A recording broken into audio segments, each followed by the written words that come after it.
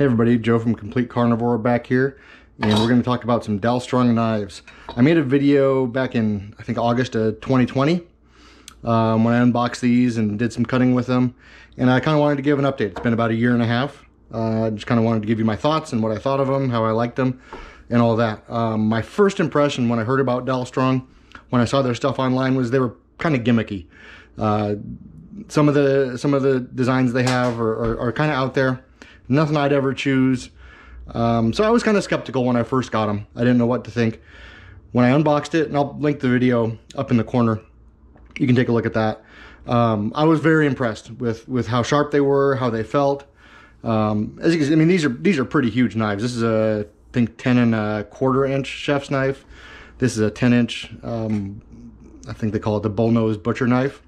So they're big knives. I mean, here's a normal size chef's knife. This is a Cutco that I've had for years, but there's the normal size knife compared to this. So these are pretty crazy sized. They have normal size, they have other things, but again, I thought they were kind of gimmicky. I was wrong. Well, let me rephrase that. They are pretty gimmicky, but they are great knives as well. I'm not a knife expert. I'm not a metallurgist. I can't tell you all the different types of metal that these use and any of that. I can't tell you what's better than others without doing some research and reading and trying to remember what they were. But I haven't run them through a sharpener or anything in over a year. I use a honing steel on them when I want to get them really sharp, especially on this one. This one I don't know if I've even honed that one very much, but I choose these knives over most of the other knives I have whenever I need to cut something, especially something big. If I'm cutting something small like an apple or something like that, I might use a paring knife. But I love these. I love the size of this one for cutting big things like cutting through a whole cabbage or collard greens, things like that. But it can even do small stuff. Let me show you. Well, let me give you one thing I don't like about these knives. The branding is only on one side. I'm left-handed, so I use the knife this way and I set it down and the brand doesn't show. But if I want you to see the brand, I have to kind of flip it over. That's just one minor thing. But obviously I can cut something big. I want to show you, I can cut garlic. You can cut a little piece of garlic and you still have a lot of control with this knife. It's not too big or unwieldy. And you can mince garlic with this knife. You'd think it's only something big, but you can cut up garlic nice and small. You can chop it if you want. So yeah, it doesn't feel bulky or out of control as you're using it. You have a lot of control, especially even with the tip. It's a great feeling knife. It's well balanced. It's weighted well. Sweet potatoes are always one of the hardest things to cut because they roll. But if you have a sharp knife, it makes things so much easier. Kind of just cuts right through it. Obviously this one isn't peeled, but if you want to slice it up into fries, just pull a knife right through it and it goes through. You don't have to worry much about the food slipping and rolling on you as you're cutting. That's the benefit of a sharp knife versus a dull one. It's a lot safer and you're going to cut yourself a lot less with a sharp knife. This one, I'm trying to remember, I think it's about $140 for this knife. This one here is about a $90 knife. They're two different series. This is the Shogun X series. This is the Gladiator series. They have, I think, about 10 different lines of knives. They have different handles, different blade designs, different shapes, different colors, things like that. The Gladiator, it's probably their most popular, I would say. Just guessing on that, but it's pretty good price point for the knife. And like I said, it feels great. It's a good knife. Let me see if this one will cut a tomato. This one has been used probably more than this one. I use this for cutting a lot of meat, slicing up tri-tips. My wife makes some huckleberry rolls, kind of like a cinnamon roll, but with huckleberry filling. But she freezes them before you cut them. And this is the knife I use to cut through a big giant frozen roll of that dough. So it's been abused. It's been used. You can see, I don't know if it's going to show up in the camera, but there's some scratches on the knives. I don't baby my knives. I don't put them in a sheath all the time. I use a magnetic strip. I'm not sure if you can see it up there. I mean, I wash them by hand. Obviously, you don't want to use a dishwasher on them. But let's see if this one will cut a tomato. Again, I'm not going to put much pressure on. Just gonna kind of drag the knife through, and it slices right through it. Same thing with this one here. Pretty much no pressure. I'm just dragging the knife through it, and it cuts through the tomato. I don't get those videos where you're doing super thin slices. Nobody cuts a super thin slice of tomato. You do a normal size slice, and this knife does a great job cutting right through it. Like I said, I don't baby my knives. One good thing about doing videos on knives is you always get comments of people blasting your knife skills and, oh, you're gonna cut yourself and all that. I cook at home. I cook in my kitchen. I cook outside. I use my knives. I mean, I don't need to dice up 50 onions in 5 minutes for a dinner service at a restaurant. I need to cut up 1 onion to put in a pot of chili. So I don't need perfect knife skills. It helps. There's things you can learn from it. There's safety issues. But yeah, the Dalstrong knives are great. I really do like them. They are the ones I reach for when I need a big knife to cut something. I want to show you something here. I did a test on this just to see what happened. This is a croissant. It's very soft, very flaky. This isn't a bread knife. There's no serrations on it. But if you're careful, it's sharp enough to cut through a croissant without squishing it. I didn't have to push down at all on that. So again, if you want to cut something big, it goes right through it. They're good knives. They're not the best knives. You can get some $400, $500 chef's knives that people are going to say are the best. Whatever. You can get a $20 knife from Walmart. For the price point, most of their knives are going to be in the $100 to $150 range. They have some small paring knives for about 40 bucks, 50 bucks. But it's in the kind of the $100 to $150 price range. There's some other direct-to-consumer brands like Mizzen, Made In has some knives. Ones like that are kind of about the same price point. I've never tried those. But if you're looking to spend 100, 150 bucks on a knife, check Dalstrong out. I'll leave a link below. You can save 10% when you buy through that link. But yeah, I like them. They're great for what they're designed for. They're great for what they're used for. And I use them for a lot of things they're not designed for. Like I said, this is a big knife to be chopping up garlic with. I use it to slice olives because it's so sharp. You can hold the olive and just slice right through. You're not having to saw through it. It just slices right through it. So again, I haven't sharpened these in a year and a half of using them. I use them almost every day, maybe every other day. I don't know, but I use them a lot. So it's not like they just have sat in a drawer and not done anything. But a year and a half, no sharpening, and they can still cut right through a very ripe tomato with no problem. So I think that's impressive. I think that's good. So like I said, a year and a half in, I still love these knives. And as a bonus, well, this is the Shogun X series 10¼ inch chef's knife, I believe. And this is the Gladiator series 10-inch bullnose butcher knife. And I'll put links to these down below too. Again, buy through the links, you can save 10% off the normal prices. That drops this down to $81 or so. They ship free. They also have some cookware. They have aprons, they have cutting boards, they have knife rolls. They have things like tweezers and fish spatulas and pretty wicked looking pizza cutters. So they have a lot of stuff. Cutlery is their main thing. They have a lot of stuff, but they recently sent me a new box of goodies. I've kind of peeked in here a little bit, but when I got the box, I kind of wanted to show you what they have. It'll give you an idea of some of the things that they have in their lines. So let's get unboxing. Here, let's see what these are. Gladiator 5-inch steak knives.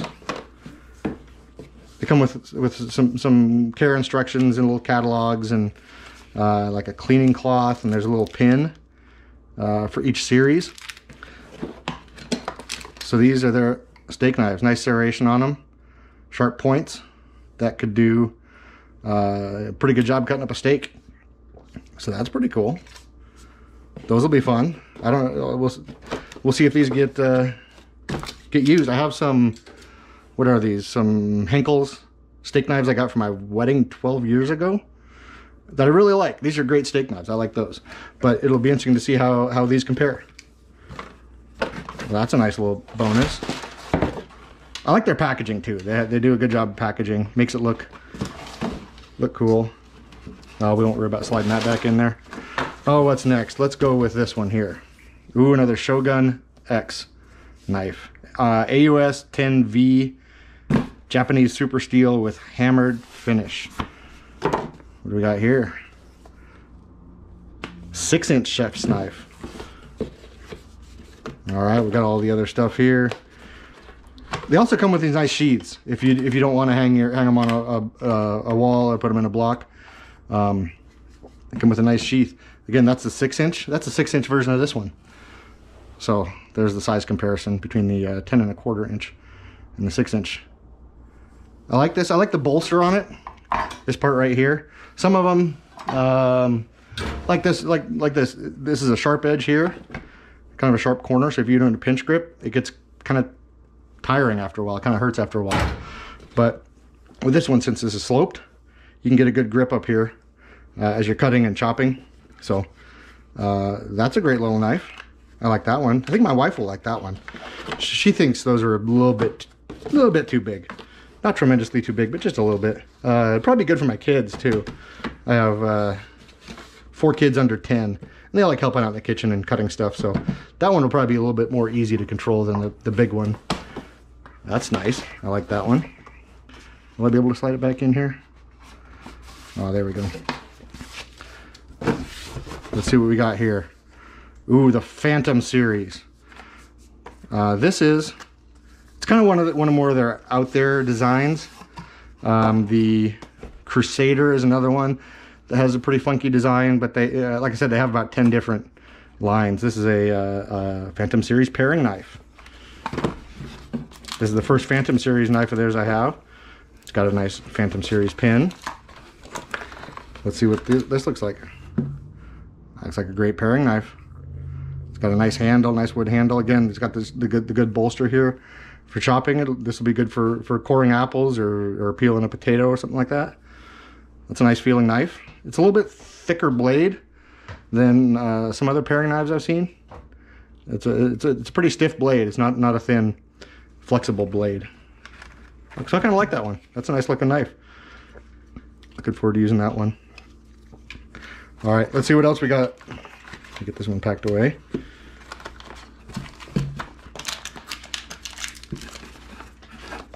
So you can see they have pretty much any kind of knife you need. They have some giant wicked looking cleavers, and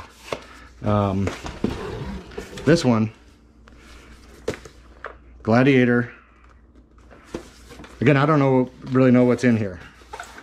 So I've taken some peeks, but ooh, this is a 14-inch bullnose butcher knife. This is the big brother of this one. Oh wow, look at that thing. That is crazy. Again, here's the 10-inch and here's the 14-inch. You can see on this one, you can see some of those lines there. I don't know what that's from. I mean, I don't abuse the knives. I'm not just rubbing them against metal all the time or something, but they do have that. But yeah, I don't think this one will be going on the knife wall necessarily. This one will be a special occasion thing. But that's massive. That's huge. So they have, there's a few other knives they have like this that are kind of borderline ridiculous, but they just look awesome. And they'll be great in videos and pictures. If you like Instagramming your food, show yourself cutting through a roast with something like this, that'll be awesome. So that's a great looking knife. I'm looking forward to cutting something with that and seeing faces drop when I pull that out the next time I have people over to cook dinner. And finally, what do we got here? A silverware set. Like I said, they have things beyond just cutlery. Well, let me cut this open. Let's see what the silverware looks like.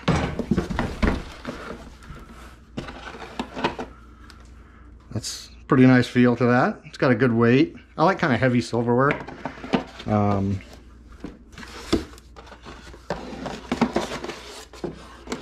Yeah, it's a nice presentation. You got the 5 pieces here, and I assume the rest are in this box here.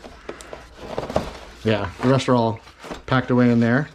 I think is this a 20-piece set? Does it say? Doesn't say. Let's see how many pieces are in this. I really don't know how much this costs. I don't know what the price is here. What do we got? Looks like a, yeah, it looks like a 20-piece set. Looks like there's four 4 of each. There's 5 different pieces. You got small spoons, big spoons, big forks, small forks, and these knives that look like you could use this for a steak knife. You could use it to cut ham or turkey meats like that too. So this would be a great one for if you want to save this stuff for your fancy Thanksgiving dinners. But yeah, that's my new stuff from Dalstrong. I don't know if I'm actually going to keep all of it. I might do some giveaways. I might do something like that. So pay attention. And we'll see what I can do with that. Again, if you want to check out their stuff, use the link in my description down below. You can save 10%. Like I said, I like their stuff. Their knives are not just gimmicky. They are pretty good quality knives. They're going to cut through almost anything you need to in your kitchen. Yeah, I'm a fan. I was skeptical at first, but I am a fan. I will be getting more of their stuff. Makes great gifts. If you have somebody getting married, if you have, I don't know, even like a bachelor party, you want to get somebody one of these wicked 14-inch gladiator knives. That'd be a pretty awesome gift for a guy getting married.